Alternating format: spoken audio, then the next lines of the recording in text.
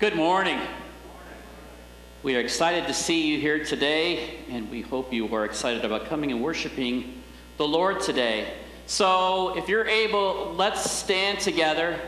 So as you know, we're starting off August. We're going to sing all month August some of our older songs. This is from 1998. Go ahead. And I was just telling Jerry this morning, you're just saying, man, I really like all these old songs.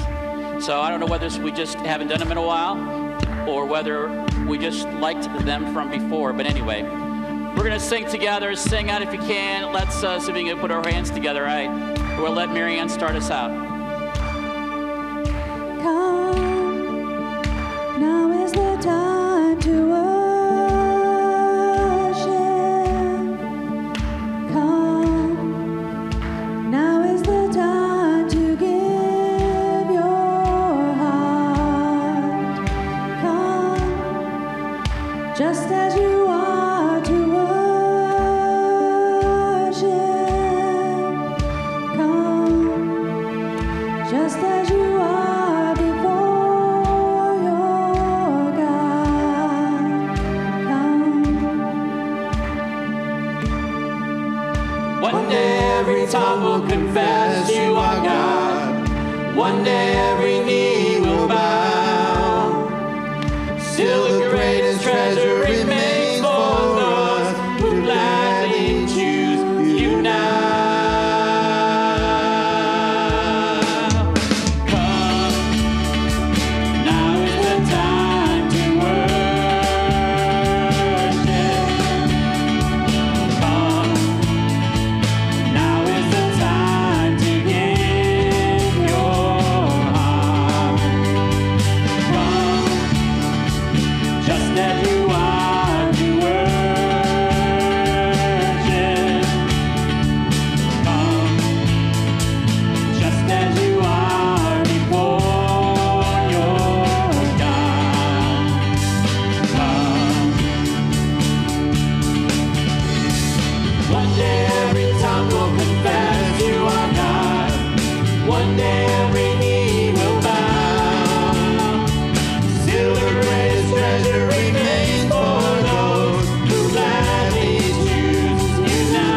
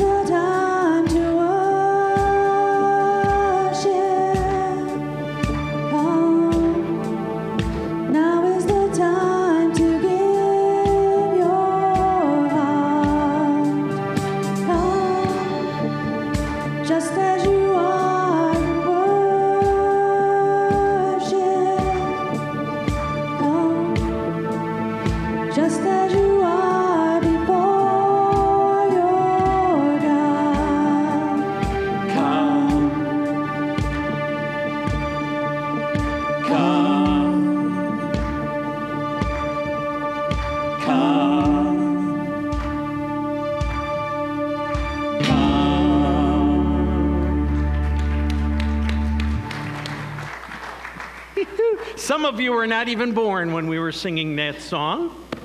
And it just is sometimes kind of fun to have a blast from the past. But these songs that we're singing all month were songs that we've sang here before during worship. And so I hope you enjoy them as well as we do. For those of you that have brought offerings today during communion, we have buckets up at the front. I want to let you know that if you would still like to help collect school supplies for Honduras, there's a jar back there if you just want to make a monetary donation.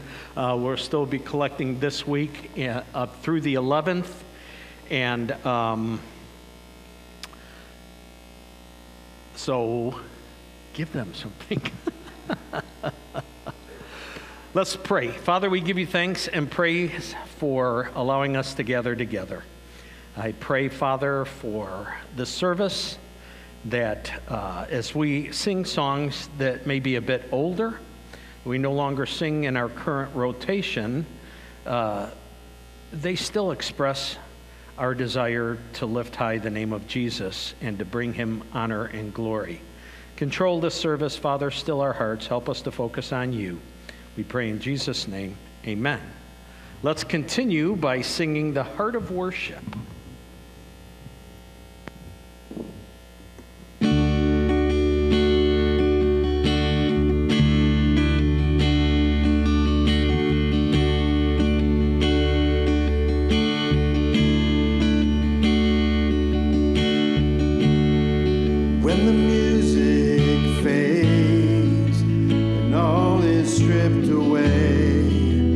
Simply come, longing just to bring something that's of worth. Bless your heart. I'll bring you more than a song, for a song in itself is not what you have required. Search much deeper within for the way things appear. You're looking deep in my heart. I'm coming back to the heart of worship, and it's all about you. It's all about you, Jesus. I'm sorry, Lord, for the thing I made it, and it's all about you. It's all about you, Jesus.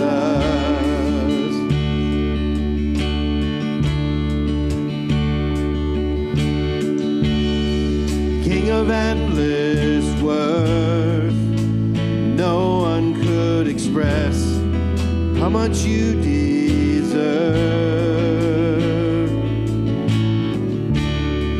Though I'm weak and poor, all I have is yours, every single breath.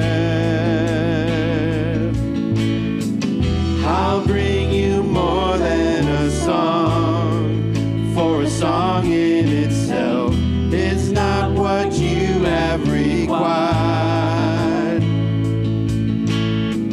You search much deeper within, through the way things appear. You're looking into my heart. I'm coming back to the heart of worship, when it's all about you. It's all about you, Jesus. I'm sorry, Lord, for the things I've made it, when it's all about you. It's all about you, Jesus. I'm coming back to the heart of worship, when it's all about you. It's all about you, Jesus. I'm sorry, Lord, for the thing I've made it, when it's all about you. It's all about about you, Jesus. Amen. Take a moment, turn to your neighbors this morning, greet them in the Lord today.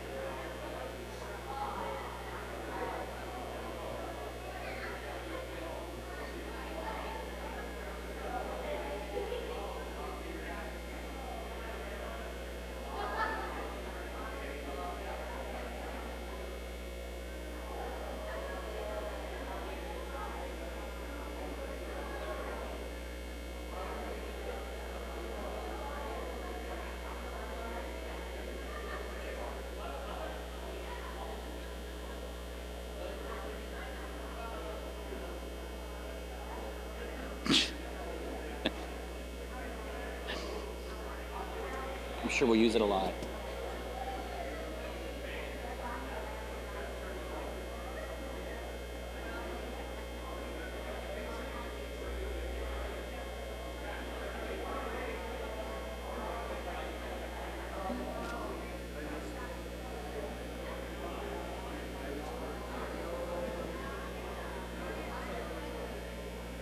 That's not a surprise.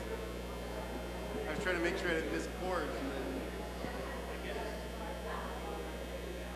I never did brush like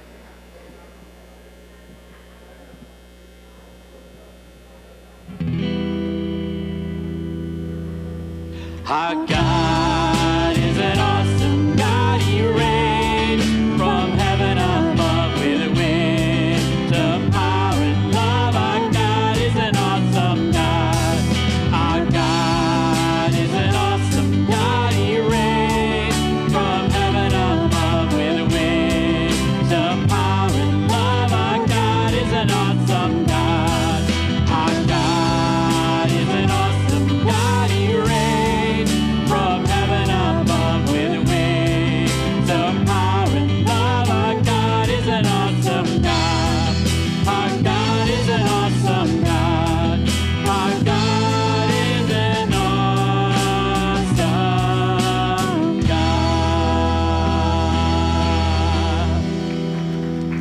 All right, you may have a seat this morning.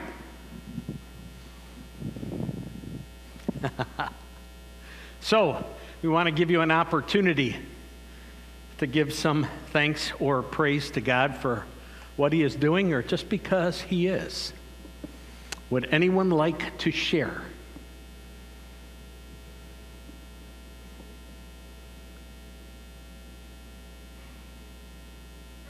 Is that on? Have a question for you. Yes. Is it better to give money or to bring products for Honduras? I'm thinking of the mailing and everything. It is up to you. No, there has to be a better way. There must be a best way. Will the dollar go further down there? Gene? Someone will wind up coming to pick up whatever material that we have here, and then we will send out money to California where they can go ahead and do shopping there as well. Okay. So,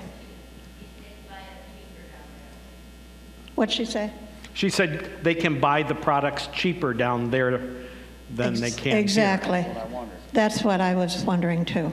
So, if you want to, write that $200 check or whatever else like that, that'll go a long way. Is there a box out? Did he say $2 check? Is there a $200 box out there? Is there a $200 box? Is there a place to put it? There's right there in the jar. Oh, there's a jar. Yeah. Okay. All right. Thank you. You're welcome. And praise the Lord for a beautiful weekend. Yes.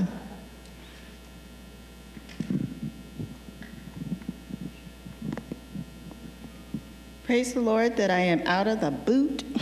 Woo! And I go back to work part-time Monday. Wow. Kurt's a slave driver there, man. Putting you back to work already after having surgery not long ago. I get it. Cool. Anything else? We were at Lake Ann Camp this whole week, and boy, I tell you what, there's nothing more fun in my heart than to watch those kids just burning for the Lord. It was a really good week. Good deal. And my granddaughters were part of it. That makes it even better. I know, yeah. If there's no one else, let's stand and sing together. Draw me close to you.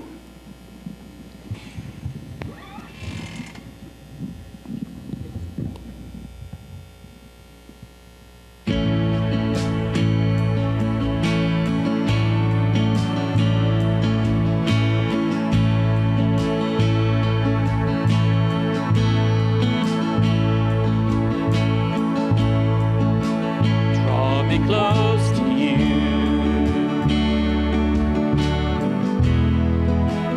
Never let me go.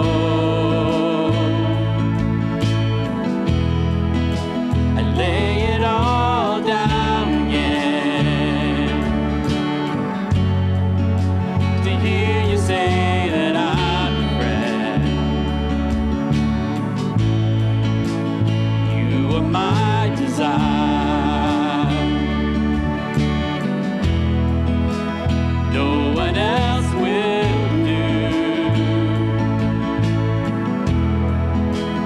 Nothing else can take your place.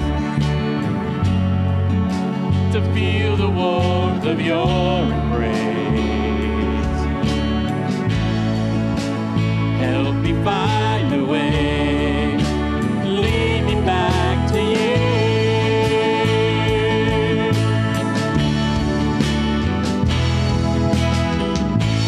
You're all I want. You're all I ever needed. You're all I want. Help me know you are near.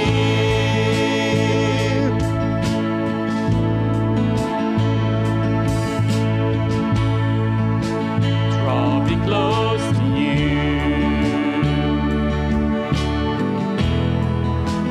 Never let me go. I lay it all down again to hear you say that I'm your friend.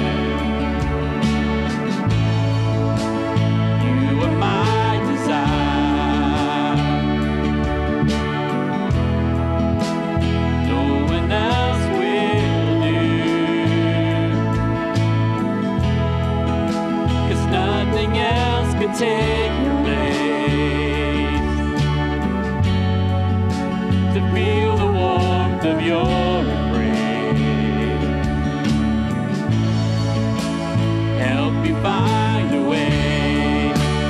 Lead me back to you.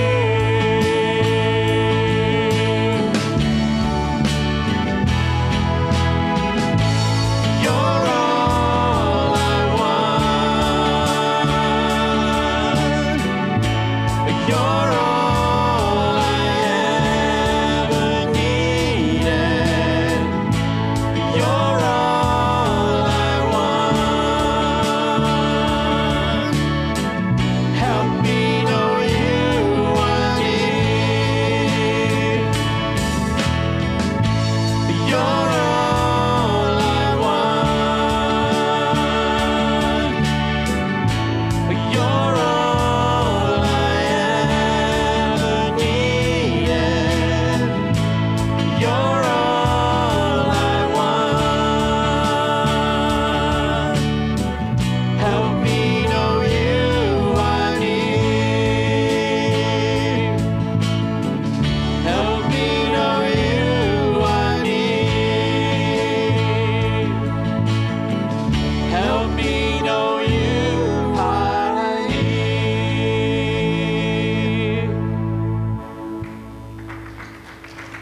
Amen. You may have a seat this morning.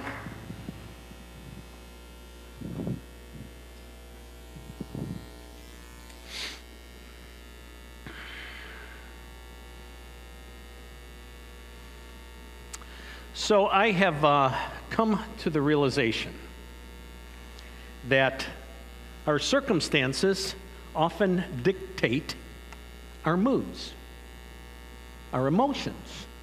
If it's a bright sunny day, everything seems to look bright and cheery and optimistic. If it's gray and rainy and cold, things seem to look bleak and depressing, at least to me. I mentioned last week how Psalm 5 is arranged in a wonderful way, kind of like a sandwich, you know? And in verses 1 through 3, we find a plea. That's one of the pieces of the bread. And in verse 12, we find a promise. And so these are the two pieces that make up the outer part of the sandwich, the bread. And within those verses are 3 focal points. And those focal points deal with the present circumstances that the writer was facing at this time, in this case, King David. I believe reflecting on the truths that are found in these 3 points deal with his present circumstances. I had mentioned last week, I don't know if you remember, but Psalm 5 is referred to as a psalm of lament. David knew firsthand what it was like to face trying circumstances. He was not overly excited about things in his present situation when he wrote this. He was probably bummed out, a bit depressed. I would be too if someone's chasing after me to kill me. So he did what is important for all of us to do when you face difficult times. He takes and he brings this petition, this plea before God, asking him for help. Let me review some of these things that we saw last week as far as the plea goes, because there's 3 points that we looked at in detail. The first is we have instant access to the throne. So as David faces his challenges, just like we often face, he prays and presents his needs to God, knowing he has instant access to the King of Kings and Lord of Lords. And those of us who have placed our faith and trust in Jesus Christ also have instant access to the throne. We're not put on hold. We don't have to leave a message for God to get back to us. He hears us. I like that. I like that. I hate being placed on hold and just waiting and waiting. The other thing that we noticed in there was that we should start our day with God. Starting our day with God establishes who is our help, who is our guidance for that present day. It reflects the importance of staying in communication with God, because our relationship needs communication like any relationship does. And finally, we should wait with expectation, knowing that in his time and in his way, God will answer our prayers according to his perfect will. So after David presents his plea, we begin to see some of the circumstances and the people that are involved in those circumstances that prompted him to write this psalm of lament in verses 4 through 7. Within those 8 verses, I see 3 divisions or subsections. And the first we'll be looking at today, found in verses 4 through 6. We read, "You are not a God who takes pleasure in evil. With you the wicked cannot dwell. The arrogant cannot stand in your presence. You hate all who do wrong. You destroy those who tell lies. Bloodthirsty and deceitful men, the Lord abhors." So in these 3 verses, there's 7 things that the author mentions about God, and we'll look at those in more detail, that are worth noting. First of all, in verse 4, God takes no pleasure in evil. Also in verse 4, God has no fellowship with the wicked. Verse 5, no one will be able to boast before him. Verse 5, God hates workers of iniquity. Verse 6, God destroys liars. And also in verse 6, God utterly detests murderers. One more, sorry. God detests deceivers, also in verse 6. Why does David review these truths? Perhaps he did so because for him it's kind of therapeutic, remembering all these wonderful attributes of God. As he focuses on God's character, it helps him dispel the discouragement that he may be facing and provide for him encouragement and assurance. Again, not to sound like a broken record, but that's why we spent 18 weeks looking at the attributes of God. Not so that you would have more head knowledge, but I feel the more you know about God, those things that you know about him should affect how you live your life. So in these 3 verses, David has much to say about God and his character. The first 2, which are mentioned in verse 4, deal with evil, and then the remaining 5 deal with some specific aspect of evil. So the first thing that David mentions about God is that he takes no pleasure in evil. He says, "You are not a God who takes pleasure in evil." This is an important thing to understand about God. When we looked at the attribute of God called holiness, I shared with you a definition of holiness from one of my favorite preachers, one of my favorite authors, Dr. Martin Lloyd-Jones, who said, holiness primarily means separation. Separation from evil. It is essential, absolute purity. The psalmist says God takes no pleasure in evil. Why? How can he say that? Well, God takes no pleasure in evil because he's totally separate from evil. He is absolutely pure in his holiness. Evil is an affront to everything he is and everything he stands for. God never will and can never take pleasure in evil. He cannot be the source of evil. Evil does not bring him enjoyment. He takes no pleasure in it. As human beings, it is easy for us to find pleasure in evil. It is. Finding pleasure in evil is one of the results that came about as a result of the fall. It's something that each and every one of us, even if we're in Christ Jesus, is going to need to battle with their entire life. Those temptations towards evil are real, and at times they can be intense.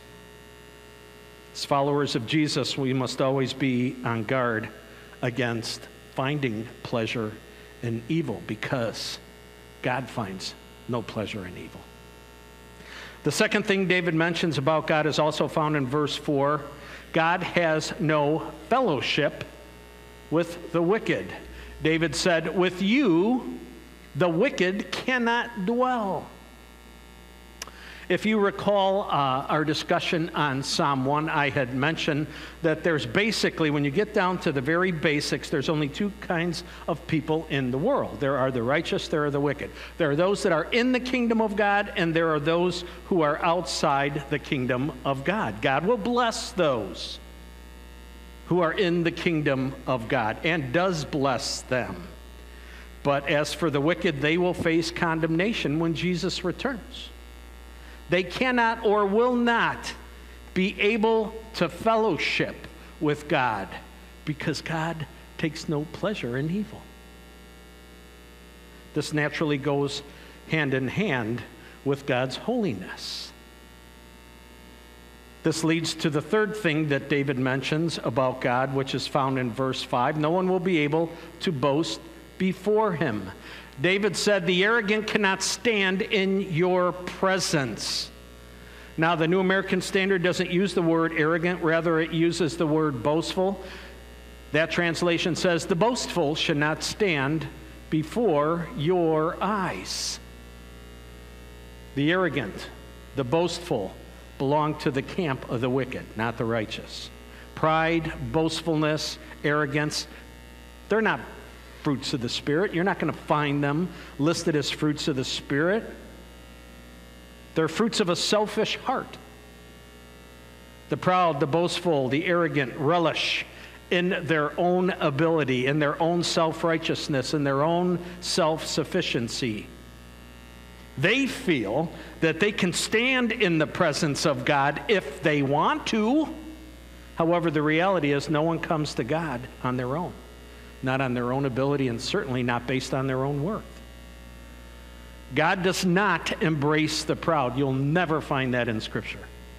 He opposes them. Why? Because they're an affront to his holy nature. As I mentioned last week, I'm not exactly certain when this psalm was written, but again, the context would make it appear that this is during a time that David was fleeing for his life. He was facing evil people. It's had to be difficult times. Pride allowed the individual that was chasing after him to kill him, Saul, to offer up a sacrifice that he was not allowed to offer up, even though he was the king. He didn't follow protocol. Pride allowed him to pursue David so that he could kill him. Pride allows an individual to feel that if you cannot have something, or if you cannot be something, you are going to do all that you can to make sure no one else can as well. There's nothing righteous about this. Such a mentality, according to Scripture, is wicked. Such a mentality is evil. No one can come to God on their own merit or ability, because God will not have fellowship with the wicked. Again, because he takes no pleasure in evil. The fourth thing David mentions in regard to God, I think, is very, very sobering. God hates workers of iniquity. Verse 5 states, "You hate all who do wrong." Iniquity is the absence of moral or spiritual values. This problem here is as old as man. It certainly has its beginnings in the fall of man. It can trace its roots back to when sin first entered the world, and it's been an ongoing problem with us ever since, and will continue to be an ongoing problem that we will face until Jesus returns again. The Apostle Paul cautioned Timothy to be on guard. Be on guard against those who do wrong. This problem is widespread, especially in the last days, which, by the way, are the days that we live in. In 2 Timothy 3, verses 1 through 5, Paul says this to Timothy. He says, "But mark this, there will be terrible times in the last days. People will be lovers of themselves, lovers of money, boastful, proud, abusive, disobedient to their parents, ungrateful, unholy, without love, unforgiving, slanderous, without self-control, brutal, not lovers of the good, treacherous, rash, conceited, lovers of pleasure rather than lovers of God, having a form of godliness, but denying its power." I think it was very much true in the day and age when Paul wrote these words, and it certainly is true for where we are here in 2024. Is this an exhaustive list? I doubt it. But I think it's a pretty comprehensive list, don't you? I mean, do you think God finds pleasure in anything here that was just listed? The correct answer would be no, not at all. Before we look at the fifth thing that David mentions about God, I want to talk about something briefly that may be offensive to you. And so I'm making this disclaimer because I don't mean to be offensive, not by any stretch of the imagination.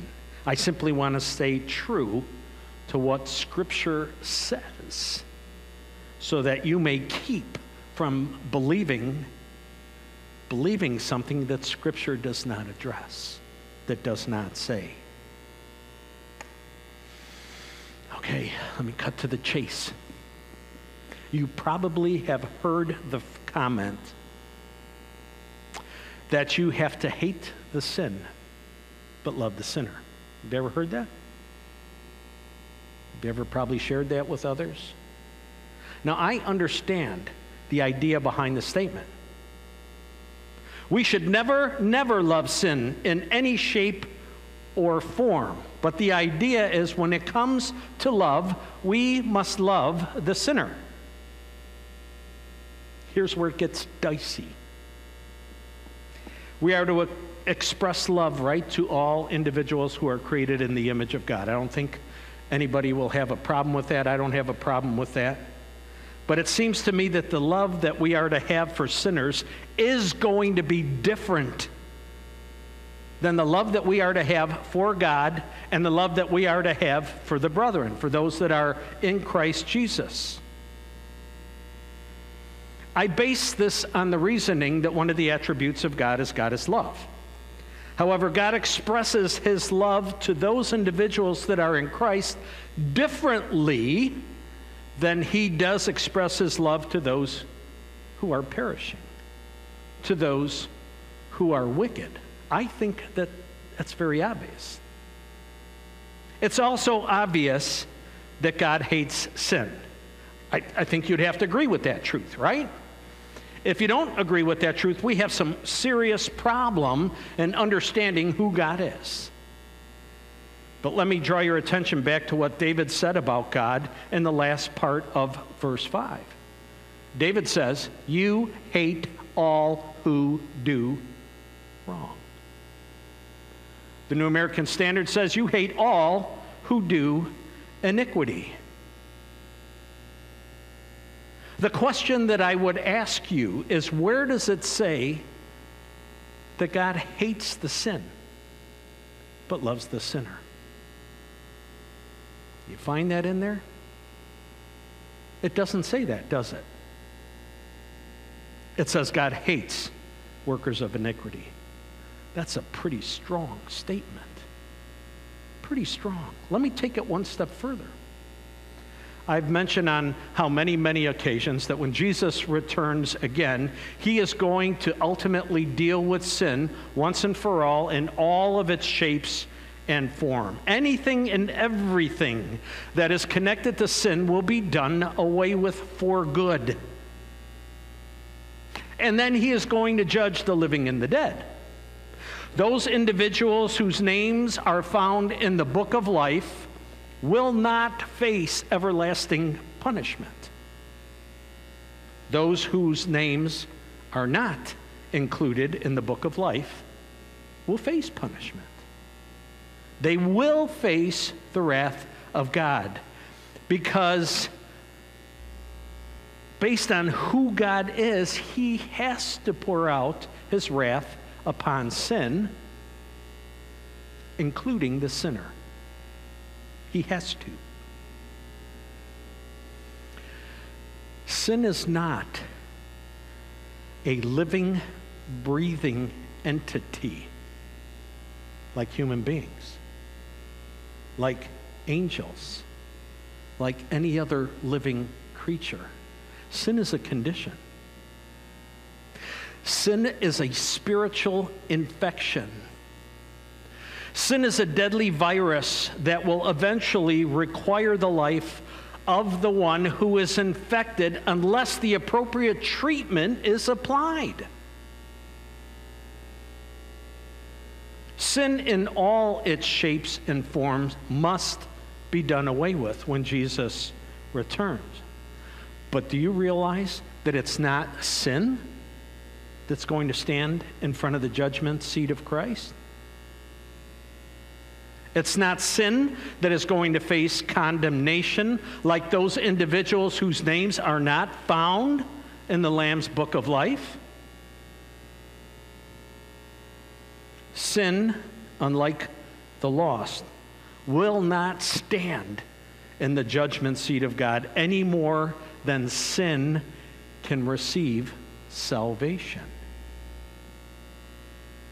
Salvation is only granted to those individuals that are created in the image of God, and it's granted to those whom God chooses. That means sin must be punished. It must be punished by a righteous, perfect, holy God, a God who hates sin as well as sinners. You cannot separate sin from sinners. The psalmist says, God hates those who do iniquity. He has to. And so must we if we're to follow God's standard of right or wrong. Unfortunately, our understanding of what hate means makes this very difficult. Very difficult. For example, we often attach actions and attitudes towards those we hate that do not honor or bring glory to God in any way. Human hatred is often judgmental and harmful. Why? Because it's infected with sin. God hates workers of iniquity. The fifth thing David says in regard to God reflects his hatred towards sin as well as sinners, and it's found in verse 6. He said, "You destroy those who tell lies." Now, granted, God doesn't do this instantaneously, and I'm glad he doesn't. But at some point in time, it will be addressed on Judgment Day in the final judgment. Revelation 21 verse 8 says, "But the cowardly, the unbelieving, the vile, the murderers, the sexual immoral, those who practice magic arts, the idolaters, and all liars will face judgment." Will face judgment. Please know that God is not just singling out one sin that he will destroy. It's simply one example. God will not only destroy liars, he's going to destroy adulterers and murderers and thieves and so on. He will have to destroy all who are unbelievers, all who remain slaves to sin. Then in verse 6, and we find the sixth and seventh thing that David says about God. Both of these are examples of things that God hates. Granted, the word hate is not specifically mentioned. Rather, David used the word abhor. And abhor simply means to hate or detest. The sixth thing David mentions is that God detests murderers. He hates murderers. The NIV uses the word bloodthirsty, but bloodthirsty simply means murderers because bloodthirsty individuals take away life from someone. God told Moses that the life of living creatures is in the blood. Whether it is literally or symbolically, murderers shed blood by taking away life, which is why God detests murderers. In Genesis 9:6, we read, "Whoever sheds the blood of man, by man his blood shall be shed. For in the image of God has God made man." It's a matter of life for life. The seventh thing that David mentions has to do with something else that God abhors or detests. He detests deceivers. Now, these individuals naturally are closely tied to liars because deceivers don't promote truth. What you see is not what you get. These individuals are dishonest. They try to get other individuals to embrace something that is not real or is not true. In verse 3, David mentions evil, boasting, iniquity, lying, murder, deception. Certainly those kind of things have to be characteristic of the individuals that David was encountering when this psalm was written. Don't worry about it, David, my son. I'm not going to kill you. And he's out of sight, and there goes Saul, back after him.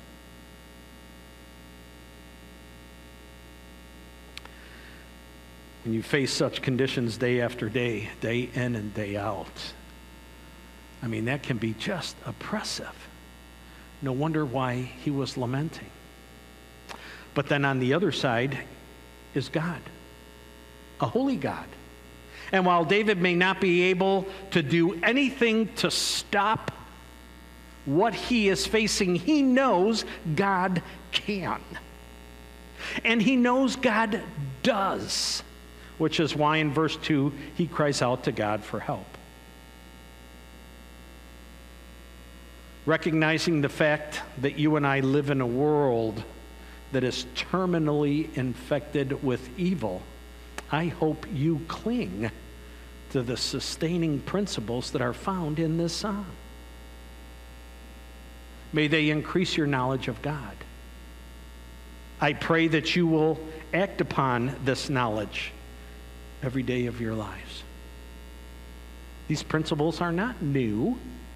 In fact, we address them when we examine the attributes of God.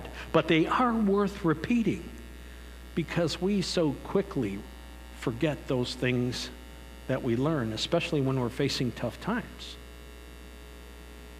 They're worth repeating because they're still true. They are worth repeating because they still bring comfort and encouragement and peace. Let me share them with you.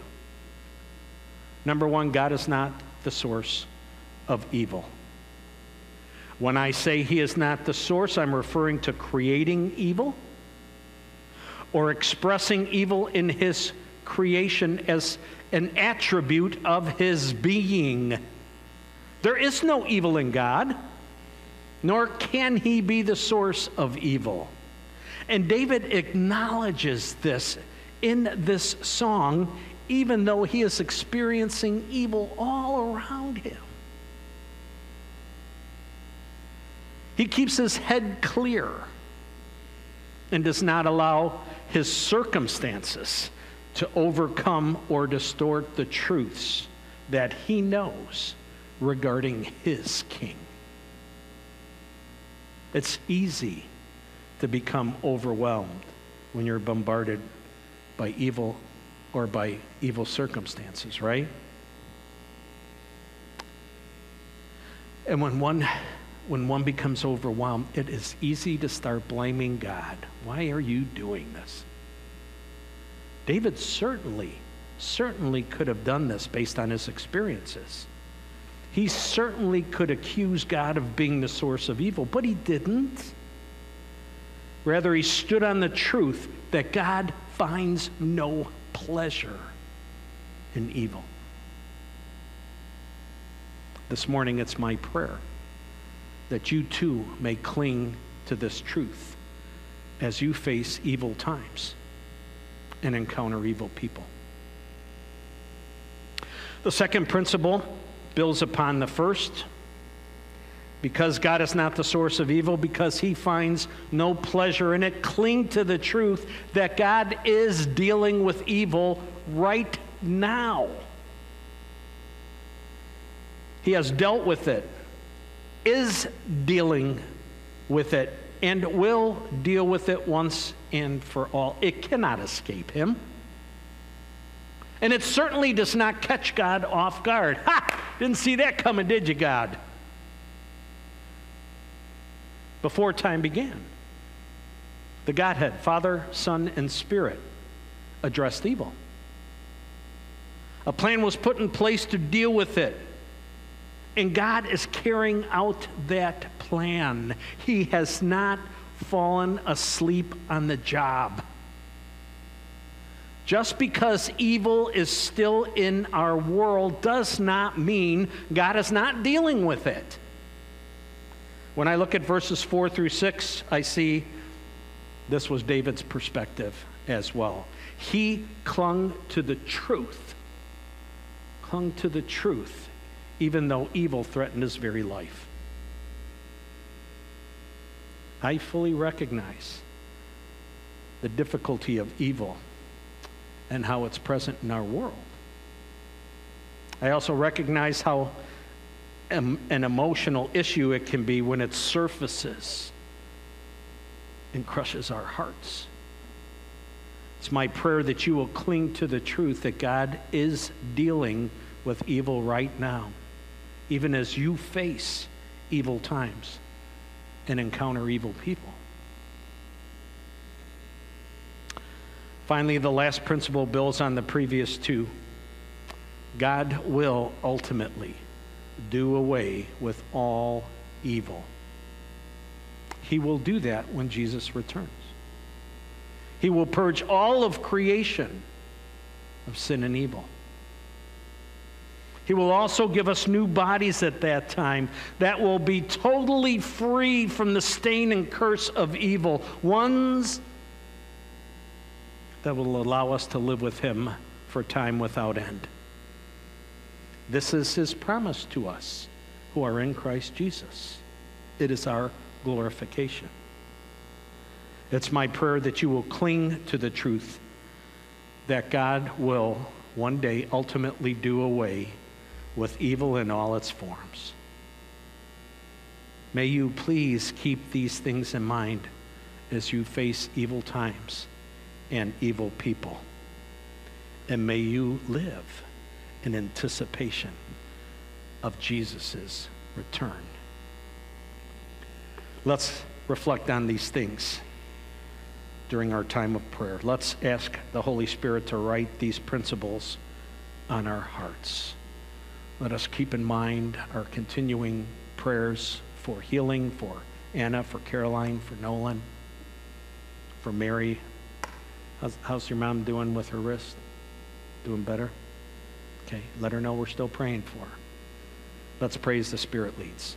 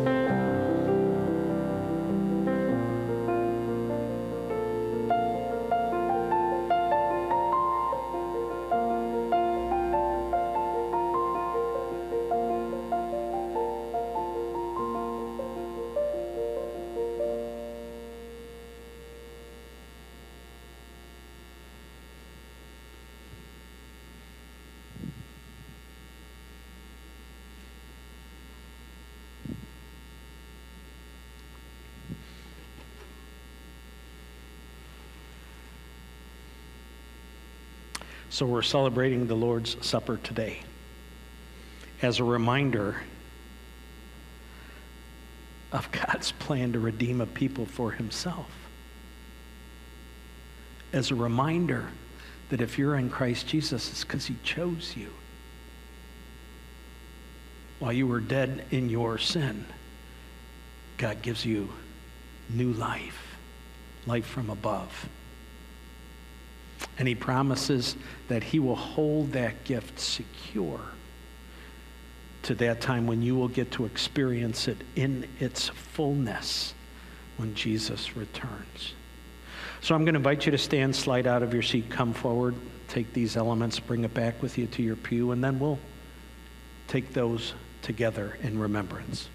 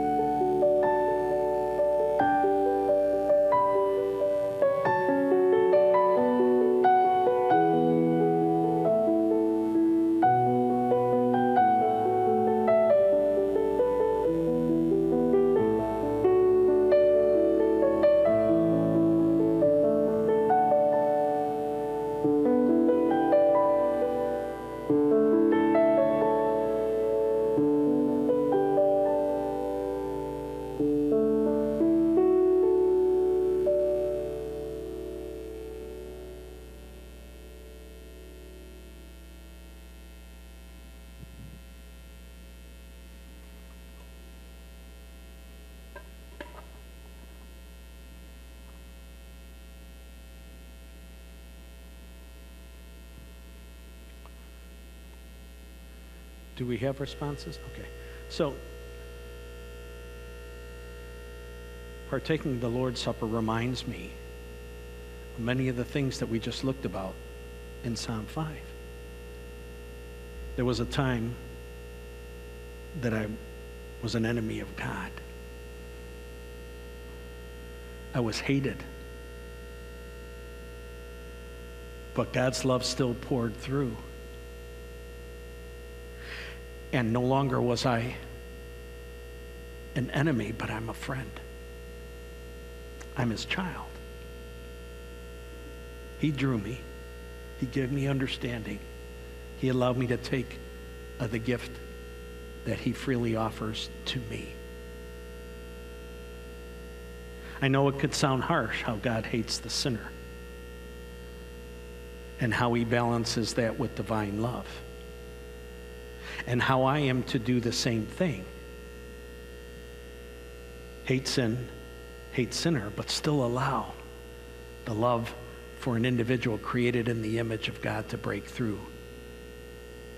So I share Christ with them, and I leave the results up to God, because you never know. They too might receive that gift of salvation. That's what I remember when I get ready to partake of the bread.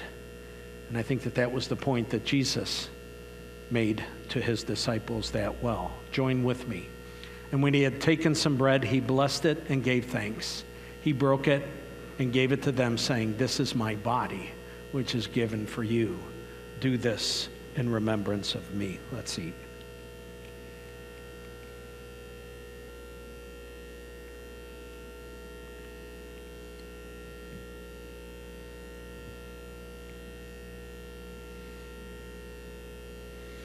When I drink of the cup that's symbolic of the shed blood of Jesus, I think sometimes my hatred could result in shed blood. Not mine, but the one I hate, which is not glorifying to God. If you want to shed someone's blood to an enemy, let it be Jesus's. Join me, and in the same way he took the cup after they had eaten and gave thanks. He said, "This cup which is poured out for you, for many, for forgiveness of sin, is the new covenant in my blood."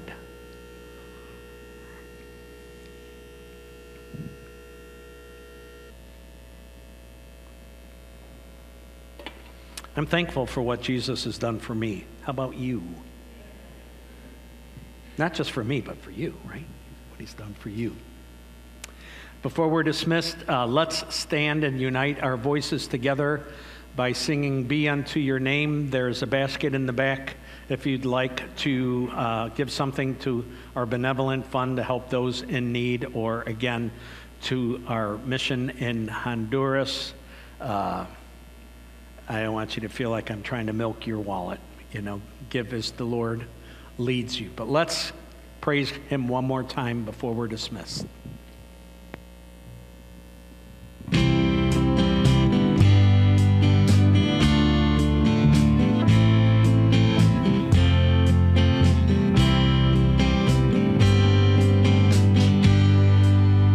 We are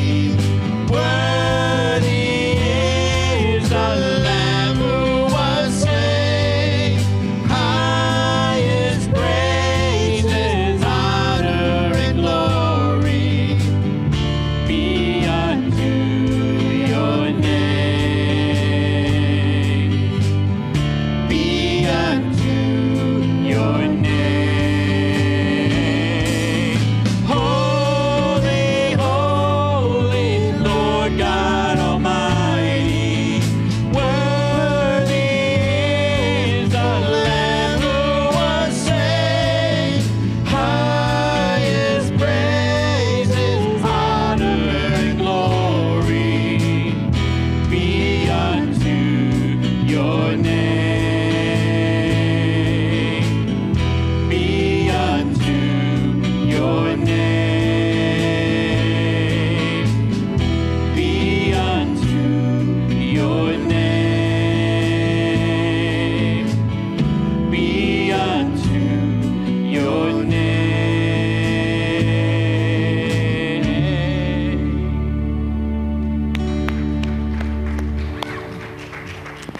Let your praises continue as you leave this place.